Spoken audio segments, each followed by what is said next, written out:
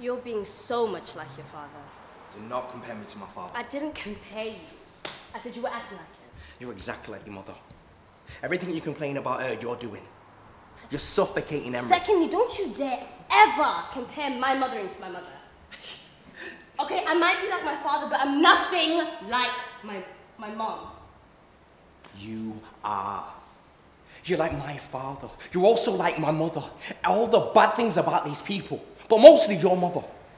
Sometimes, when laying in bed together, I'd look at you, and I'd see her, and I'd feel gross. Listen, I felt repulsed when you touched me. You're a slob. I made all the beds, closed all the cabinets, cleaned up after you like a fucking... The thought of having sex with you makes me want to peel my skin off. You'll never be happy in LA, here, or anywhere. You think you found someone better, opposite guy than me. But in a few years' time, you'll rebel against them because you need your voice. You don't want a voice, you just want to fucking complain about not having a voice.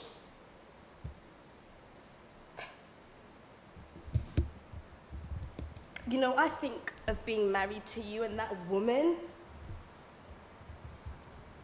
She's a stranger to me.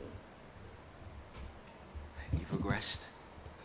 I've regressed. You've gone back to the life before you met me, and it's pathetic. We had a child's marriage. You want to present yourself as a victim because it's a good legal strategy? Fine. But you and I both know you chose this life. You wanted it.